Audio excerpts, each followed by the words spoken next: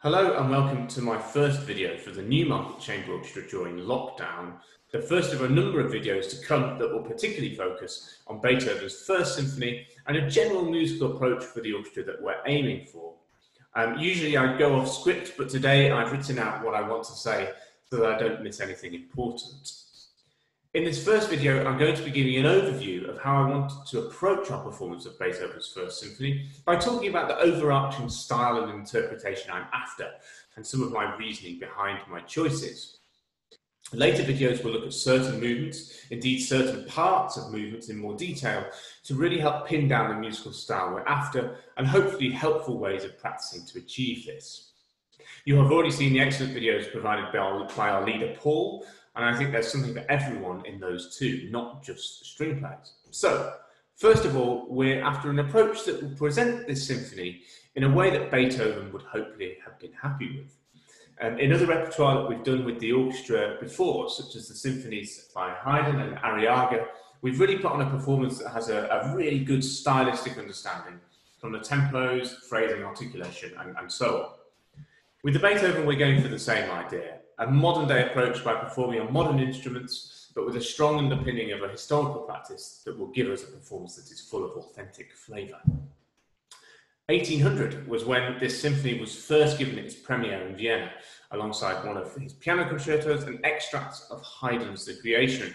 And the inclusion of Haydn, to me, highlights how much this first symphony is almost a homage to the work of Haydn and Mozart too, the work they've done with an eye to the future in what Beethoven would give us. The orchestration is the same as the late Haydn symphony, but not as radical as he would become, with trombones, contrabassoons, piccolos in future symphonies by Beethoven. So immediately we know that Haydn is a key figure, but with Beethoven adding his unique stamp and moving the music forward to a more romantic flavour. There's plenty of Haydn-like features. The standout one for me is the musical joke at the start of the final movement, played by the first violins. And whilst it has many features that separate it from earlier symphonies by others, it's not actually that radical compared to some of the London symphonies of Haydn or later Mozart ones. And I think Beethoven can sometimes be perceived as being a little bit gloomy at times, but really it's such dramatic and wild music. But also, as highlighted in this symphony, very beautiful, lots of beautiful moments in this, alongside all the exciting and racing stuff. I suppose you can think of it that when he wrote this symphony, he had a foot in each of two centuries. He lays down his kind of plan. This is what I can do with the symphony, and now I'm going to take it and work with it and show you how it's going to develop. Anyway. That's just a brief intro. You can read more about the program notes and some analysis. We're going to post an interesting video on the analysis, which I think is a good breakdown of understanding how it fits together. But here's a few key areas that we need to focus on in order to achieve our authentic approach. Let's start with tempo. The rise of the metronome. Beethoven seemed to really jump on board with this idea, and he seemed pretty certain that his markings should be at the forefront of performances, his tempo markings. And he said in a letter, the metronome markings will be sent to you very soon. Do wait for them. In our century, such markings are certainly necessary. Moreover, I have received letters from Berlin informing me that the first performance of the Ninth Symphony met with enthusiastic applause, which I ascribe largely to the metronome markings, which is pretty humble from Beethoven, of course. So it's important to note that with the first symphony being written in 1800, it wasn't until 1817 that Beethoven added the tempo markings that you'll have on your music. That, of course, means that his idea on tempos for those movements are pretty likely to have shifted a bit in that time, but I still think they're a really important starting point for where we need to be. We're appreciating Beethoven's methods and what he wants. Of course, I don't think we have to stick strictly to the exact marking that he's given, but they are used as important guides so that we're working within that plausible parameter. And more details on the tempo markings that we'll be working towards will come in videos on each movement. But quick examples, particularly focusing on Beethoven's tempo marking. The second movement of the First Symphony, you'll find recordings of this really drawing it out, when actually the tempo marking of quaver equals 120, though we make it just slightly under that, I think, will really give it the singing style, which is highlighted in the tempo marking, the andante cantabile con moto. So fully agree with that tempo. With the third movement, it's not a minuet, it's just Beethoven conforming to the symphony style. So much dictated by Haydn and Mozart in earlier years. That's why he called it that. This is a Beethoven scherzo, so a sign of things to come. It's going to really zip forward. The final movement, I think we're going to be aiming for something around minim equals 76 when we hit the racing stuff there. More details to come. It's quite strange, I always think, that the invention of the metronome in the early 1800s, and before that, the speed of the music was dictated purely by wording, or particularly in the Baroque period, the mood or general character of the piece. And of course, each composer will have their own views on exactly what each tempo marking meant. So hopefully that gives you an idea of where I'm coming from with my reasoning on the tempo and how I've made those decisions. Above all, the markings that Beethoven has given us, admittedly 17 years after the symphony was written, are absolutely key to how we approach it. There's myths kicking about that Beethoven couldn't hear the metronome, but he would have seen it moving if he couldn't. Some of the tempo markings do come across pretty quick, particularly in that final movement, but Beethoven was radical elsewhere, from music that had happened before. It's very dramatic, dynamic changes, harmonic shifts and so on. So his kind of radical tempos I don't really think require too much questioning. The articulation. I think this will be covered as I add videos on each movement and sections of each movement, but just a quick outline, and this could get quite long and tedious, so I don't want to drag it out too much. The dots and the dashes, the puncta and the stricta. There's been a great discussion on the exact way of approaching the differences between the dashes and dots in Beethoven. I think the most important thing to start with us is that we're playing from a great edition, Bärenreiter top edition, which is fantastic.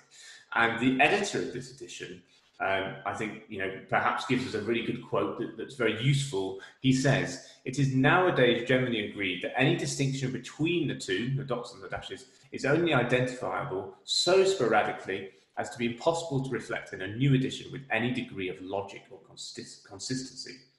But we do know that Beethoven is documented as saying that the dashes and dots were meant to be played differently. And then that kind of opens up a bit of a can of worms, which is why we'll treat some of the articulation very much in context. Leopold Mozart, Mozart's dad, who wrote a treatise on the fundamentals of playing, said the following: "A composer often writes notes which he wishes to be played each with a strongly accented stroke and separated one from another. In such cases, he signifies the kind of bowing by means of a little stroke which he writes over or under the notes." Pretty clear then what we're maybe aiming for. But it gets a bit more blurred when slightly later composers have slightly different views on things. But essentially what we're after for that is it's kind of a musical underlining, an exclamation mark, if you like. And the way we interpret that depends a little on the context, which is why I say the articulation element will probably be talked about in each video if there's something really definite that needs discussing. It could mean that it's more accented or a bit more detached even, but there's a key difference between a staccato dot and a dash. One takes away duration, the other adds some kind of significance. So as I say, we'll approach the articulation as we go, depending on the context. Vibrato. I've talked about this a little bit before, and again, a big part of interpretation. There have been such large gear shifts on this. Orchestras in the early 20th century took quite a lot of liberties. Everything got slower and slower, and with it, more thick vibrato laid on, when actually this is far removed from what would have been expected, particularly in the early half of the 19th century, and even up to Brahms and Mahler. But that's not, of course, to say that it wasn't starting to happen more in the 19th century. It was developing in certain setups. In Baroque times, if we go back to then, vibrato was described as an ornament. It was an expressive device used to inflect long notes or to underline especially passionate moments. And into the 19th century too, there's this common misconception that vibrato should be layered on, I feel. And Joseph Joachim, who was regarded as one of the most significant violinists of the 19th century, said that vibrato was a substitute for real feeling. Approaching it in this way, it is authentic, and actually it'll make it sound more beautiful and expressive. And I know Paul has mentioned already in some of the string videos about this kind of use of vibrato or lack of. But adding a vibrato can perhaps mask the beauty, as I say, that we're after. And without it, will give us more scope with the shape and colour, rather than that thick sound. And finally, from me then, some suggested recordings and some suggested listening that will help to highlight the kind of performance I'm looking to achieve. You'll all know my admiration for Sir Roger Norrington, bit of an idol. But I think this recording, his recording, is a great, or recordings are a great place to go for something authentic, and also, you know, wanting to do something different, particularly on the vibrato front. His live recordings of all the symphonies with the Stuttgart Orchestra, which he conducts, is a great place to start. And he's also done one on period instruments with the London Mozart players, so you can hear the difference in the pitch there as well, which is quite interesting. Lots of different colours that it brings out. And there's ultimately loads of recordings of Beethoven symphonies, just a couple of others to pick out. Harnoncourt is interesting, some of the earliest. There's the Scottish Chamber Orchestra recording, which I really like, with Sir Charles McCarris, which is worth checking out. But you will ultimately have recordings that you know already that you will like. But I guess these are suggestions of ones to hear the kind of approach that we will hopefully be going for. So hopefully this is a good starting point to get an overview of the approach we're looking to take. Videos will follow in the weeks to come that focus on each movement, so that we can really pin down that whole piece, how we want to do it, so that when we return together again and can rehearse together again, we can hit the ground running, ready to put on a great stylistic and informed performance. And remember, please do get in touch if you have any questions at all, any particular areas of the piece you would like to be looked at, and so on. But expect some videos in the coming days and weeks that kind of really focus in on certain parts of the symphony to help with the learning, and really looking forward to exploring such wonderful music in a stylistic and informed way.